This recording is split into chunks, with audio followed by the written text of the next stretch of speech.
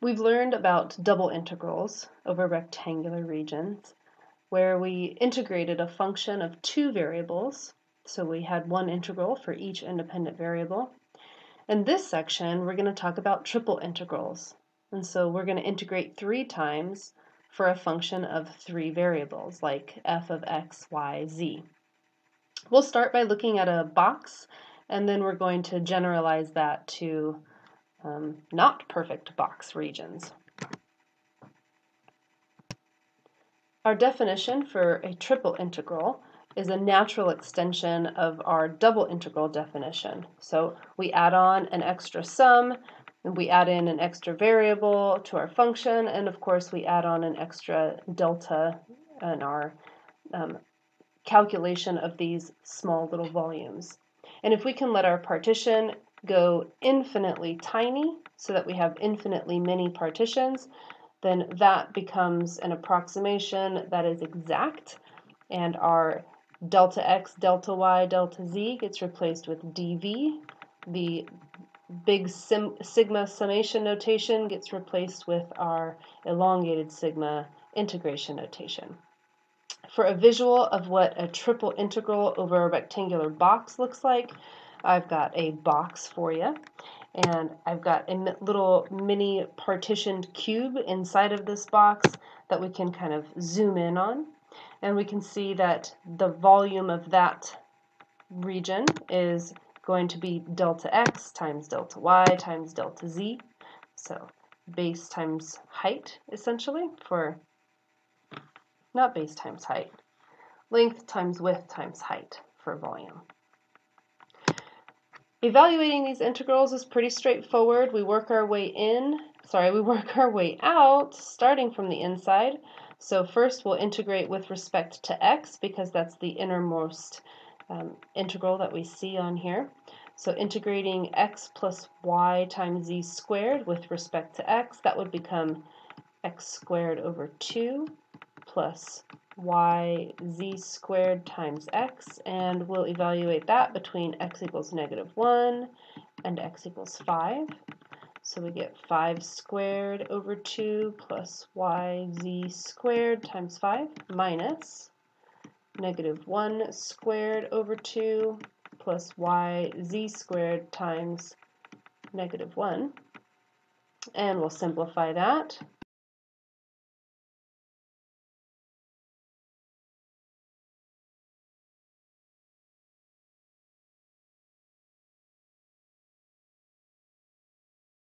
And we get 12 plus 6 times y times z squared. So we'll pull out that inside integral and replace it with that expression.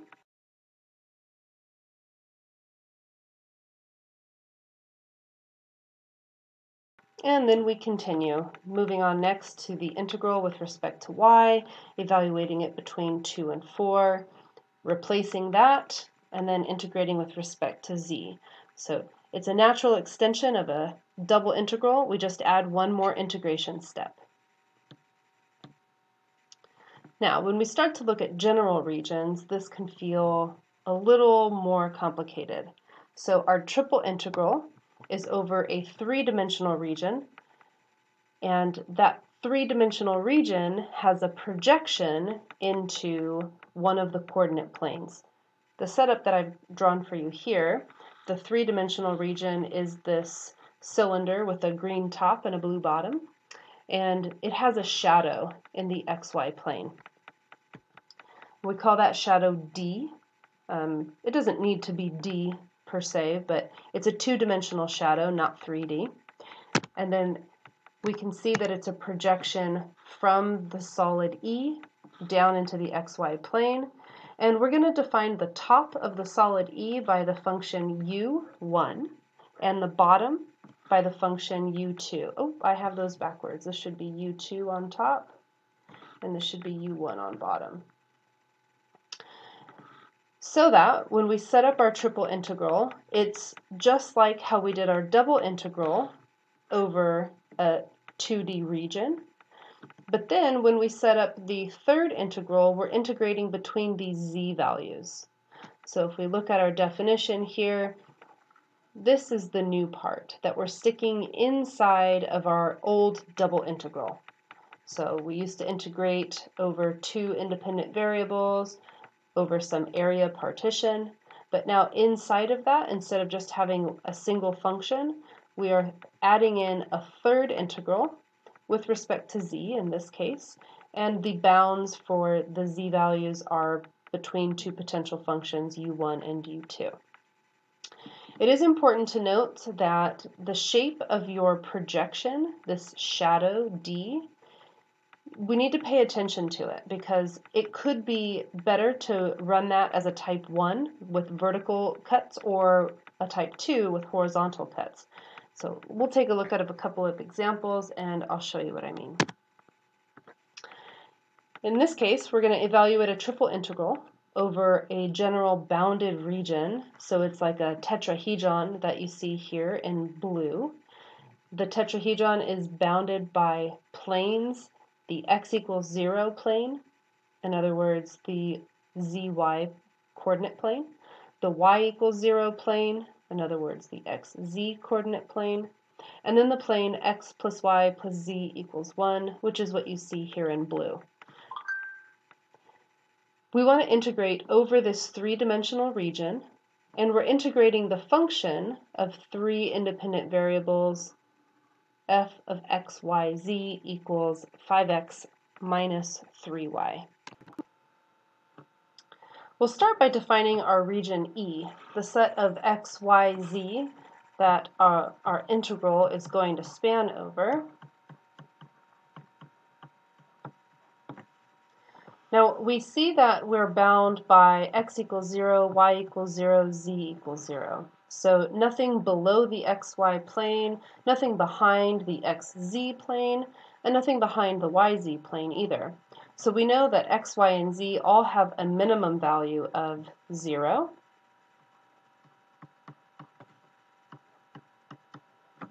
And then we have to think about the maximum value that we can go from there.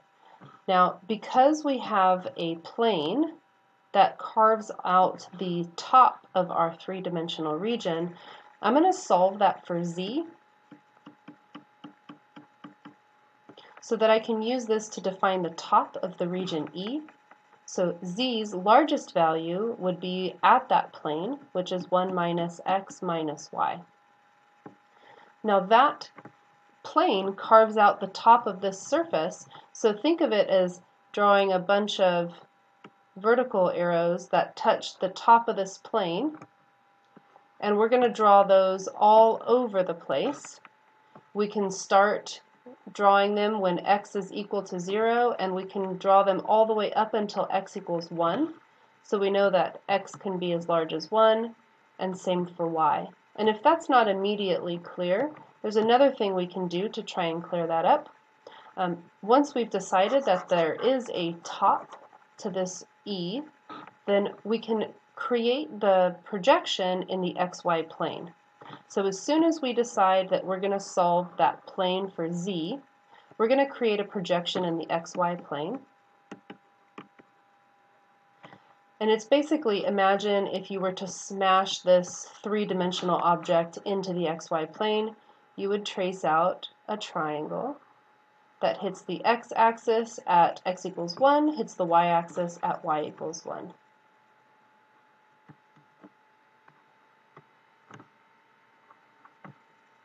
And so looking at this, we would need to decide, is D going to be a type 1 or type 2? And let's go ahead and just call it a type 1. You can make it whichever you'd like, but I'm going to choose to make it type 1, meaning I'm going to draw vertical strips this way. So my y values are going to, I said y was going to go all the way up to 1. That's not true. Y is allowed to go from 0 all the way up to the equation that carves out this space in the xy plane. Now, we can see that the x-intercept is 1, the y-intercept is 1, so we can create an equation with that. I can tell that the slope is going to say go over 1 and down 1, so we have a slope of -1. and we have a y-intercept of positive 1. So the equation of that line looks like y equals negative x plus 1, which means the largest value of y is when we're on that line. So the max value for y would be negative x plus 1. And we're drawing those vertical lines in that region starting at x equals 0 and going all the way up to x equals 1, so the upper value for x will be 1. Now we have the region E defined clearly, so we can set up our triple integral.